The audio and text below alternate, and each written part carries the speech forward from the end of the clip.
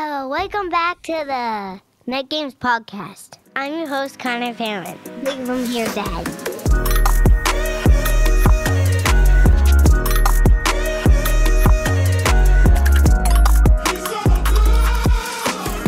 Hello and welcome back to the Net Games Podcast. I'm one of your hosts, Roger Parent. I'm an ex-CEO, former pro athlete, and father of three. I'm your other host, Frank Field. I compete on the AVP Beach Volleyball Tour while also working for one of Roger's companies. We are a mental toughness podcast. We are trying to teach you in simple, digestible ways on how to train your minds. We are kind of sick and tired of everyone just saying push harder, push harder, push harder. We try to dive deep into a topic every week so that we can give you real action to take. Be sure to like, subscribe, follow, comment, email us, reach out. We're trying to help people with this podcast, so interact with us and we'll be happy to help you out because our goal here is to help you do some really cool things. Frank, what are we talking about today? All right, today we are talking about manifesting, which I think is a very misunderstood topic in the realm of mindset, which is what we're here to fix. But before we jump into mindset and manifesting, you wanted to do a few minutes on this TikTok ban. So this is right up your alley. You are Mr. TikTok and Mr. Digital Mr. Marketing. TikTok. Maybe not Mr. TikTok, but Mr. Digital Marketing, Mr. AI. So go ahead, give us your thoughts.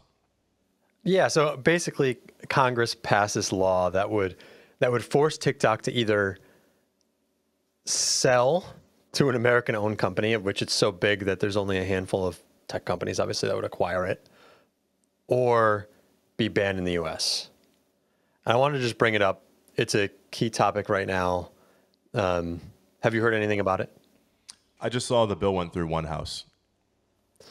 Yeah, so now it's to the Senate.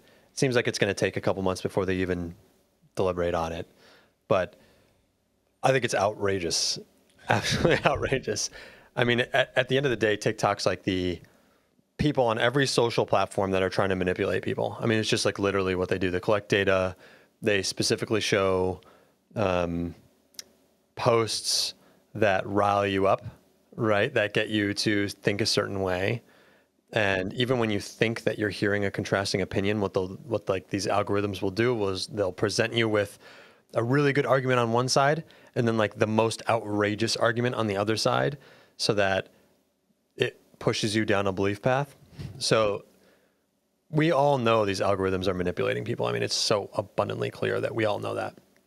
But you're big on this right now. I feel like this is every time we talk, you're saying that we have no idea how much these algorithms actually do, though. It's so subtle. Like even if, like, look, if you like TikTok and Facebook and all these companies like know whether you like blonde or brunettes, Frank. Like, you know, Blondes. It's like yeah, I love you. based on like you slow your scroll rate more when you scroll past blondes than brunettes.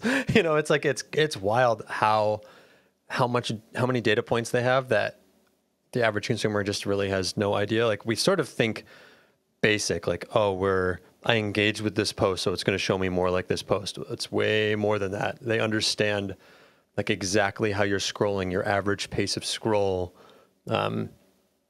exactly how many seconds of that video you watch versus not, and then what context within that video caused you to scroll to the next video. So then they can understand all of those little micro decisions you're making so fast, and you're making like 1,000 of them, right? They're just collecting all this data to better keep you on the platform. And what it comes down to is that TikTok's just not controlled by the U.S. government media, or, basically big tech within the U.S. So to me, I'm passionate about this thing because TikTok feels to me, and I use all the platforms, this is what I do for a living.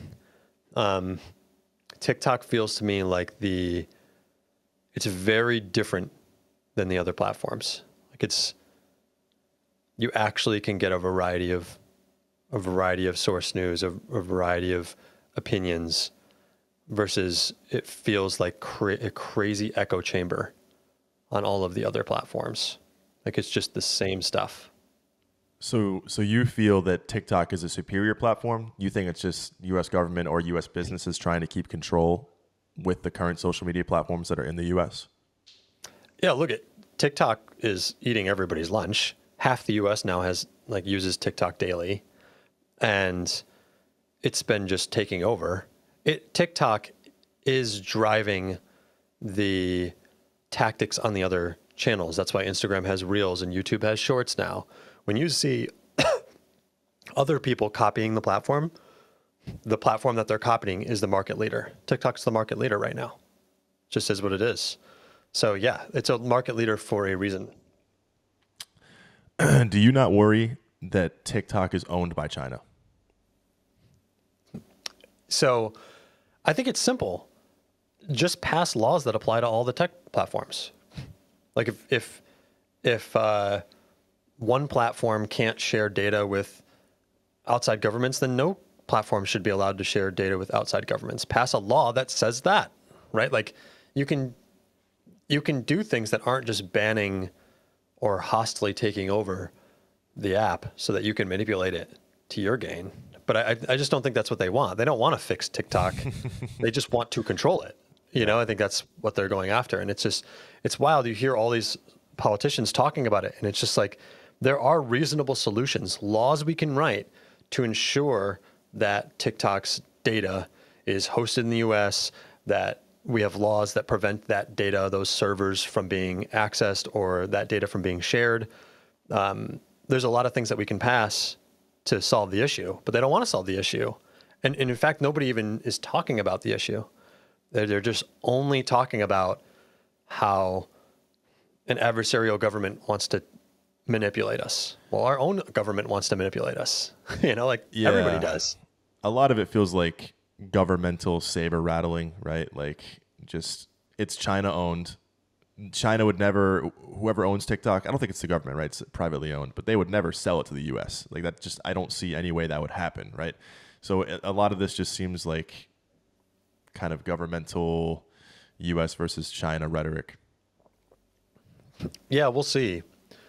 It is super interesting. I still don't think it's going to happen based on TikTok just has so much public sway at this point. Like it's gone too far. There was a Representative Jeff Jackson of North Carolina. It's like everybody's favorite politician because he sits down and talks like a human authentically to everybody.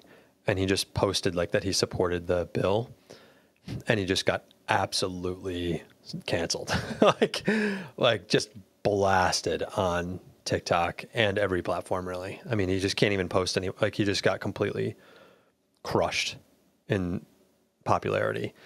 And it's just, I think it's so unpopular because people are just smart enough to realize that there's other solutions to this problem that just they refuse to even acknowledge exist. So okay, so give us 60 more seconds. What do you think is the outcome going to be? This might not be for a few more months, but what do you think is going to happen? And any other thoughts on it? I think there's two scenarios. Either one, the Senate crams it through. Biden has already said he would sign it. So either the Senate crams it through and then Biden signs it, and then I don't think it'll sell. TikTok's market share is only 10% in the US. So they may even rather take a hit than sell it, or they might try to find another way to sell it so that they can still sort of control it within a US subsidiary or something. But I think the more likely scenario is it just doesn't pass. I don't think the Senate will get enough to pass it because there's such an outpouring of support against it. But I don't know. It's sort of like a test to see if people have any power anymore. Or if politicians are that bad that in the U.S. at this point in our late stage capitalism that they just will go straight against what anybody cares about. I guess we'll see. I don't know. Roger Parent preview. We'll see. All right, let's jump into our topic though. Let's manifest TikTok staying. All right, let's manifest. Okay, so we have a few topics today. We're going to talk about what is manifesting. We'll talk about some stigmas around manifesting, and then finish out with Prostrats, how to manifest things. So first of all, what is manifesting? And you have a definition for us, so go ahead. This might just be Roger Parent talking for 30 minutes straight on this podcast. No. So I think we sort of defining manifesting as thinking aspirational thoughts with the purpose of making them become real, right? And manifesting can be broad or specific. You could say like something very broad is like, I want to be a millionaire. Whereas when we talk about goals in our goal setting podcast, we should always be looking for goals to be specific. So instead of saying, I want to be a millionaire, it would be something like, I want my net worth to be over $1 million, or I want $1 million available to me in liquid cash, or I want to be making $1 million a year. What do you mean when you say, I want to be a millionaire? Mm-hmm. That's where like goal setting should be much more specific, whereas manifesting is where we can start broad and just try to manifest something more broad into play, or it can also be specific. Yeah, I think that manifesting is one of the most underutilized tools in this mindset tool belt that we're trying to give you guys. And I think it's also one of the most misunderstood. Another great example is there can be negative manifestations, right? You can manifest something like, I'll never find true love, or I'll never find the one for me. And by telling yourself this narrative over and over again, it creates that end manifestation that you are thinking, right? And then anytime you meet someone who's not into you, it just confirms this bias, and then it further leads you down the path, this negative manifestation that you're already thinking. So a lot of the questions that we have to answer is when we do identify like what a manifestation we want to have, what do we want to create in our lives, are we in alignment with what that thing is? A good example, if we just stick with the true love manifestation, like I want to find true love. Are you in alignment with that end result? Are you taking care of your mental health? Are you taking care of your physical health? Are you ready to be in a long-term relationship? So these are kind of things you have to ask yourself and figure out if you're in alignment with to create that end result. Yeah, I think a lot of this, what makes manifestation so difficult, or I think people sort of think it's like fairy dust sometimes, like, oh yeah, sure, I can just yes. think something and it becomes something, right? There is something to be said about like true energy. And what you and I were talking before we started recording, which was we were talking about how it's actually been scientifically proven at this point that there is actual like energy fields around us. And when you're around other people, you can feel that energy. And the hardest part about manifesting is like typically manifesting something doesn't just happen. You don't just think about it and it happens that day. It's inherently longer term. Like I'm manifesting this over a period of time.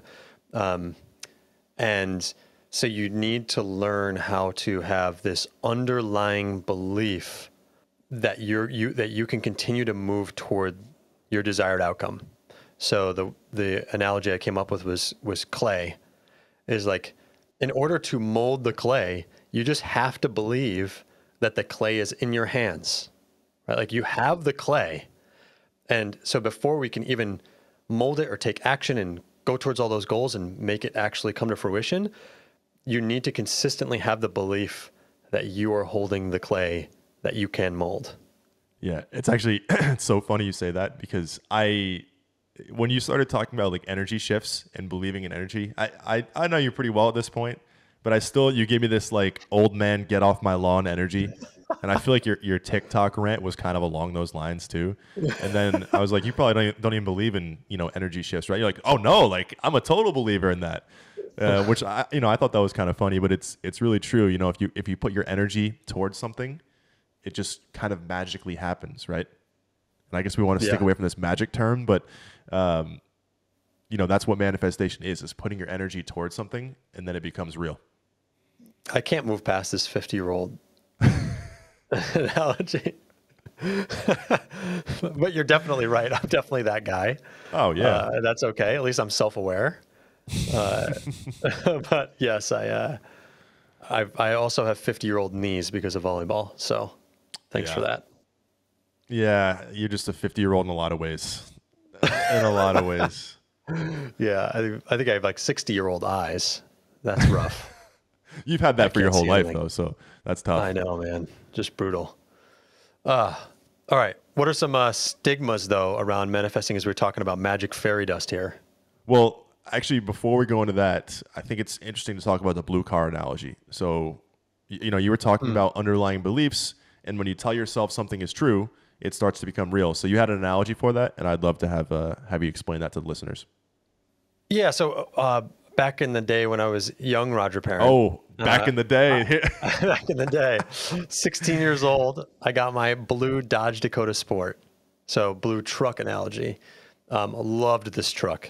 But when I got it and I'm driving around, all I could see were blue trucks. Like everywhere, I just noticed every blue truck. And this is sort of a popular analogy. Like whatever you see, you can see, you continue to see that because you're actually looking for it, or your brain makes that connection every time you see a blue truck. Like, oh, there's another one. Oh, there's another one. And so I think part of crafting that underlying belief is when you go toward trying to manifest something, you are trying to consistently spot the signs that it is possible and real. So we talked about like being a pro athlete or something like that. It's like you're playing against someone that's better than you, but, oh, I just won a point against someone who's better than me. It's possible. Oh, I just won another point. Or I just made a good play against something that I normally wouldn't be able to get to. I can do it, right? So if you're looking for the positive signs, you'll find them. And just the same way as if you're looking for the negative signs, like you mentioned, you will find them. Like you'll find failure and adversity and all those things if you choose to focus on that. But if you choose to focus on the blue car, you'll find them. They're there on the road all the time, right? Yeah, I think it's such a good analogy, and that's kind of what manifesting is, and that's kind of the misunderstood piece of it, right? Is it's not goal setting.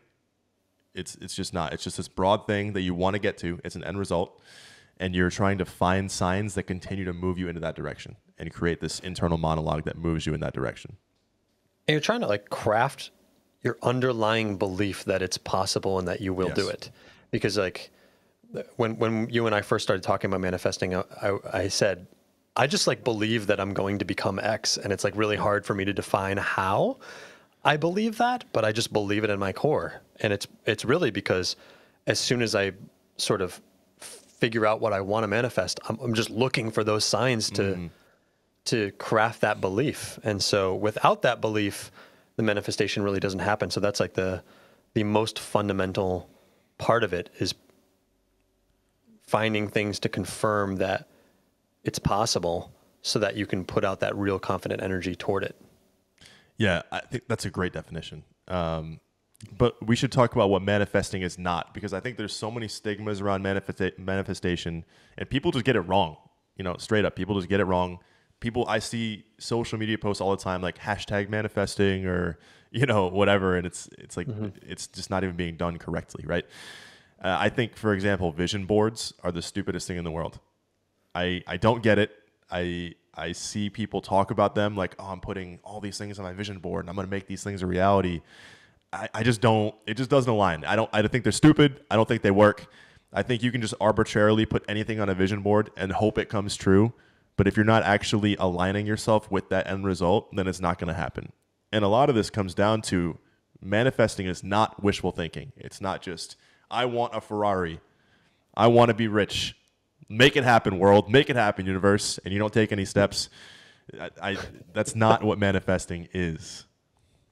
Yeah, and I think my issue with vision boards isn't necessarily like, I think it's okay to maybe visualize what you are trying to manifest so that you can like have that mental picture that you're always sort of focused on.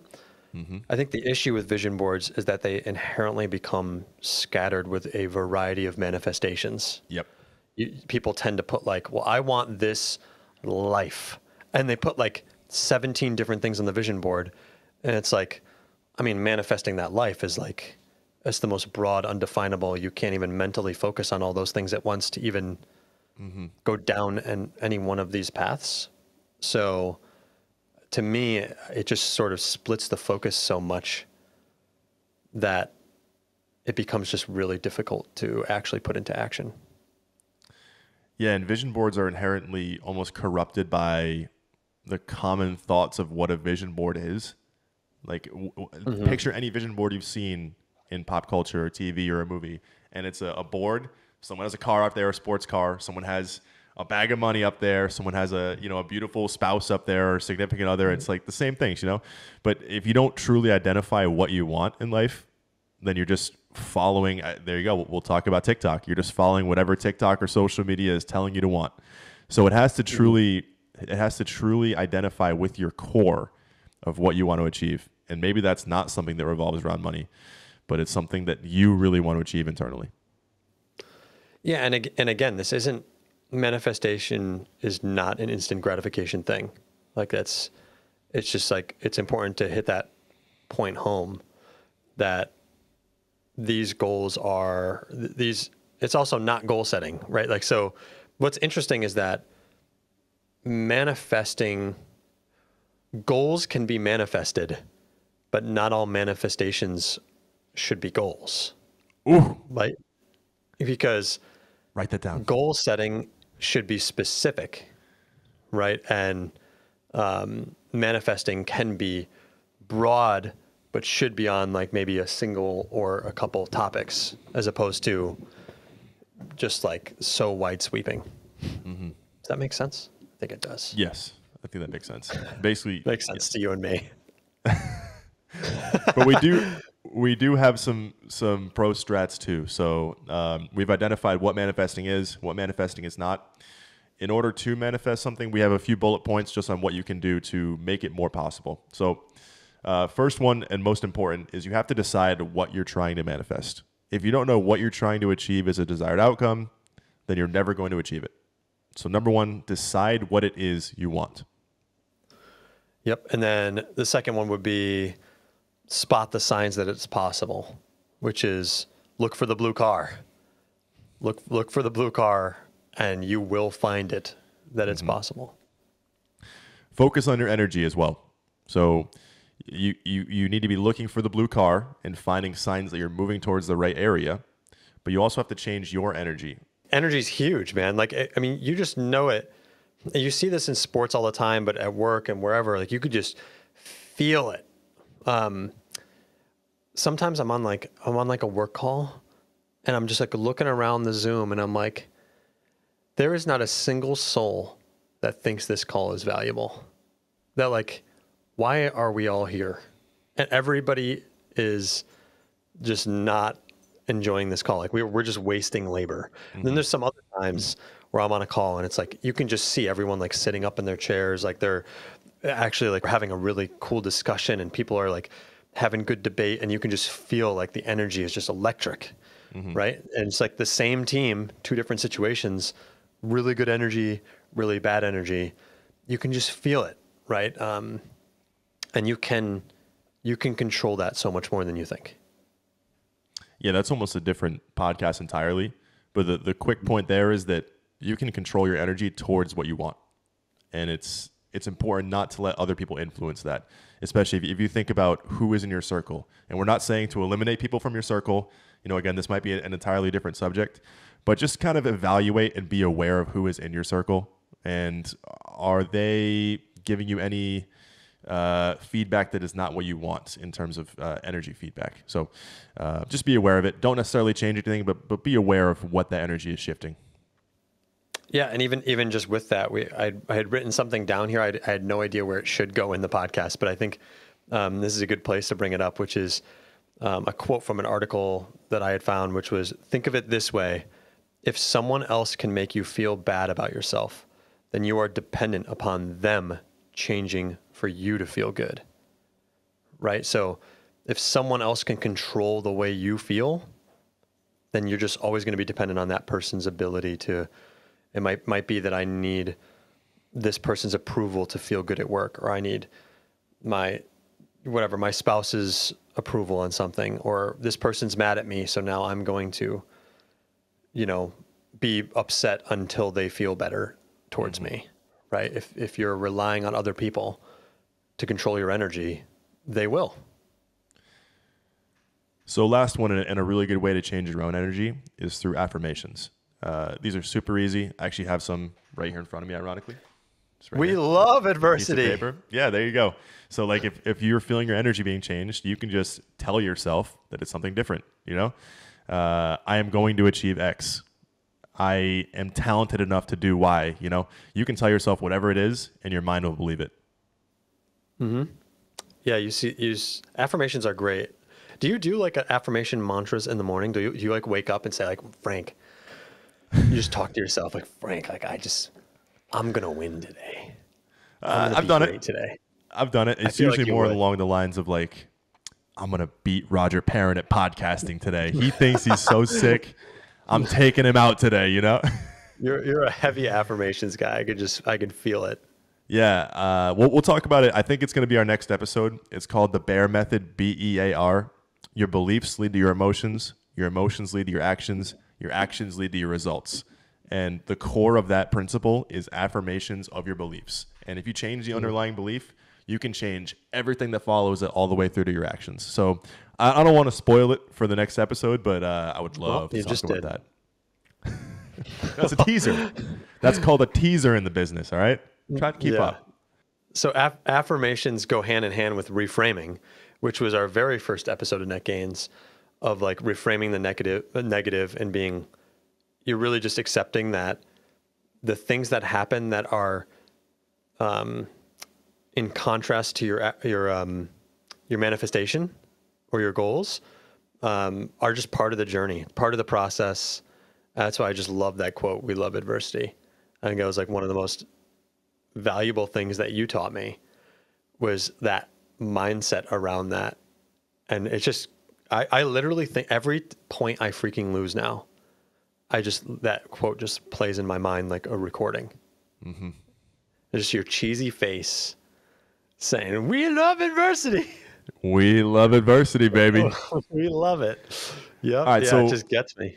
Let's give some examples here. So we just gave a bunch of tips on how to manifest something. Let's take you through some real life examples and then show how we'd use that. So easy one here. I want to be a pro athlete.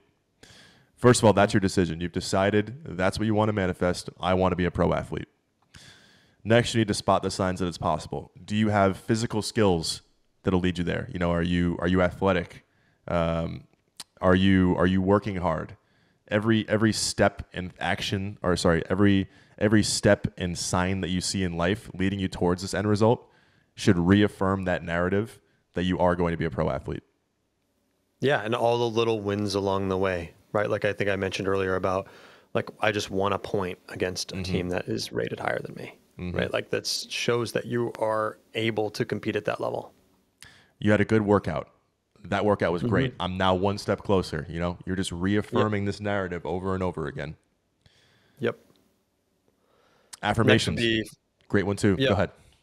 Focusing on your energy, which is that sort of, and maybe you can take this one, but I sort of look at it as like confidence, right? Like that by spotting the signs that it's possible and looking for the blue car, you're building your confidence and your energy that you can do this and you can make it through the adversity that you're going to see. But an acceptance that you can control that energy, that you can control the journey toward becoming a pro athlete. And another way of looking at it too is if this was true, this end result, this manifestation that you're a pro athlete was true, what type of energy would you give off if that was true? Obviously, you'd be super confident. You'd be, straight back, shoulders back, walking with purpose, poised. So if these are the energy, whatever emotions that you would feel if this was true, start doing them right now. And within athletics too, I mean, I'm assuming you've heard this a lot, but tell me if you haven't, which is, I've always felt that it's like, even though I have that like dark side energy to like motivate me on, like, I'm going to work harder than this person and all that stuff. Like this person, I'm going to prove these people wrong. It's still me versus me, no matter what I'm competing. Like, because I'm looking at my journey as like my journey to becoming a pro athlete as my journey, and it's still like, even when I'm winning or losing or whatever's happening on the court, I'm still like, can Roger today be better than Roger yesterday? 1% Right. better. And that, yeah, 1% better every day. And I think that if you have that focus, like that true acceptance that it's like you versus you, then it's easier to control your energy. Yeah, totally agree. So how about another example? Let's go through the business side and talk us through a manifestation on that one. Yeah, let's just say you're working for someone else and you want a promotion to become a manager. Like, I want to become a manager at the company, right? So that's deciding what you're trying to manifest. Spotting the signs that it's possible might be like, wow, I just mentored a new intern that came in and they gave me good feedback, right? And so I was able to work with. I've been working well with other teammates, and I have really good relationships inside the company. Or I trained this person when they came in on this thing, and they are now becoming successful at that thing, right? So management requires leadership. So you're spotting those signs within the company that you are good at it, or even it could just be that you're really good at your job, and you had like, I grew this account or this part of the business, and it's been going really well. We're growing 50% year over year. That may be like spotting signs that you like can drive a lot of value to the company, and thus should be on track for a promotion or management. And let's say that you're in a little, maybe a funk, for lack of a better word, where you're maybe not spotting these blue car signs. You can create affirmations that will reinforce those signs for you. Just do it, right? So let's say that you struggled with an interpersonal relationship, like maybe managing 2 employees, right? You can just tell yourself affirmations. I am great at handling interpersonal conflicts. And if you tell yourself this over and over again, you'll eventually trick your subconscious into thinking it's real. And then all of a sudden you'll be better at it. And that drives more signs towards your end result. Yeah, and you see the exact opposite with people who are going through like depression or other things like actual mental illness issues, where they are, you're talking to them about like anything, and it's like they are continuously affirming the negative. I can't do that. I can't do this. I can't do this. But it's not that. It's too hard. And it's not that it's not that they're wrong, like that there's not chemical issues there that are well beyond my comprehension, right?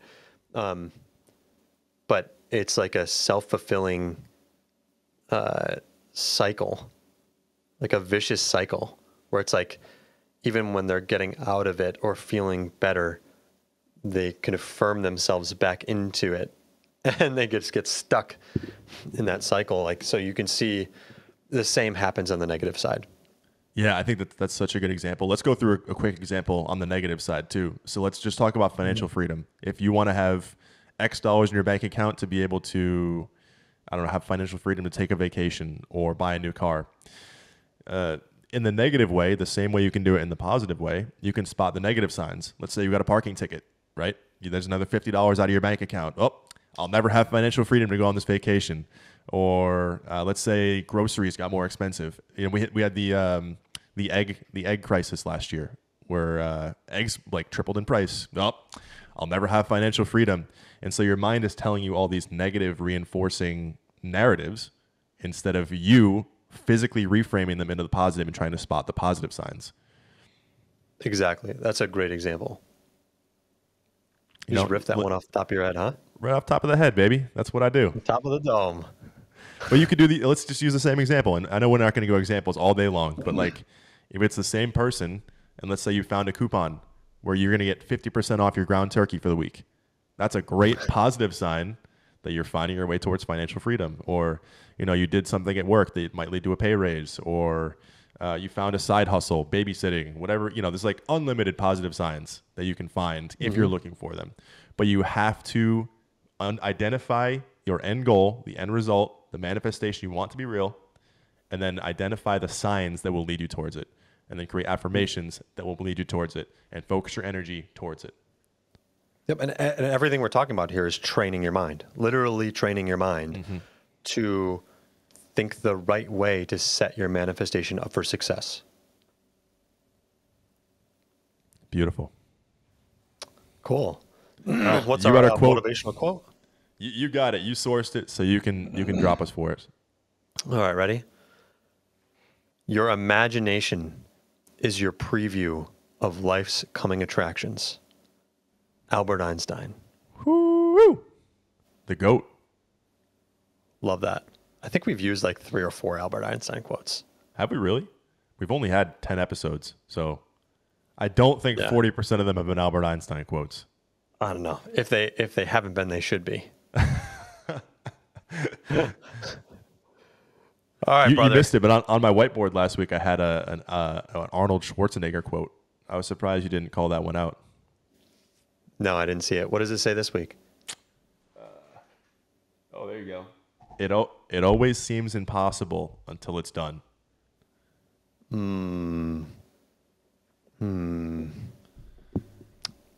Bingo. Weird. You think so? Like getting the groceries doesn't feel impossible, and then it's done. Well, I mean, that's because your mindset is so strong. You have no doubt that you can get those groceries. I feel like I just destroyed your quote there. You're also a millionaire too, so I don't think groceries is exactly the best example for an impossible task. Yeah. But beating me in a volleyball tournament, that's a pretty impossible task for you. So That's a pretty easy task. That's easier than the groceries. I don't think you've done it in 6 years. What? I mean, I don't even play. Ooh, pretty impossible task. Yeah. Get out of here. All right, play us out, friend. We're done. Thank you, everybody, for watching or listening. Hope you learned something in this episode. Your homework for today is find some positive signs towards something you want to manifest. And if you don't have a manifestation laid out, then go fucking lay it out today. All right? Garrett, bleep that. But yeah, thank you, everybody, for listening. Thank you for supporting. Feel free to shoot us an email, netgainspodcast@gmail.com. Reach out to us on Instagram, TikTok. We're happy to help everybody who's listening. And we will see you on the next episode. Yo!